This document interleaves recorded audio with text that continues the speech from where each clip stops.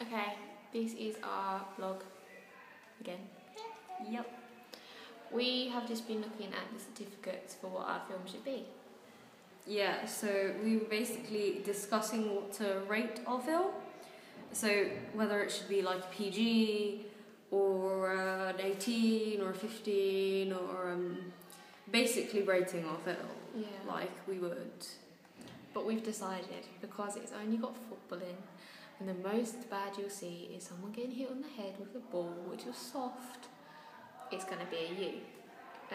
Because there's no sexual content, there's no swearing, it's all fun and it's a bit of comedy, and it's not like any other comedy where there's swearing, it's just plain normal fun. I mean, like, I know in normal, like, funny films, like, I don't know, 21 Jump Street or anything like that, you'd have quite a lot of swearing to make it funny.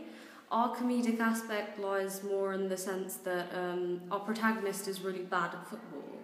So our comedic aspect is basically her doing very minor stunts and making people laugh. So in the worst case scenario, she'd be tackled by another player and like she'd slip and fall in mud and everyone would laugh at her, or she'd get hit with a football on the head.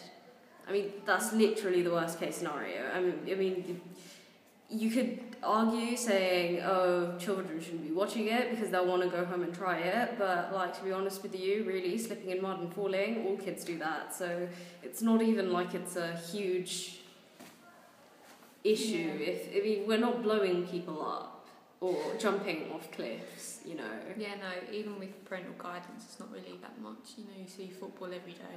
Like, if they can watch a football match, they can watch this film, so it's all good.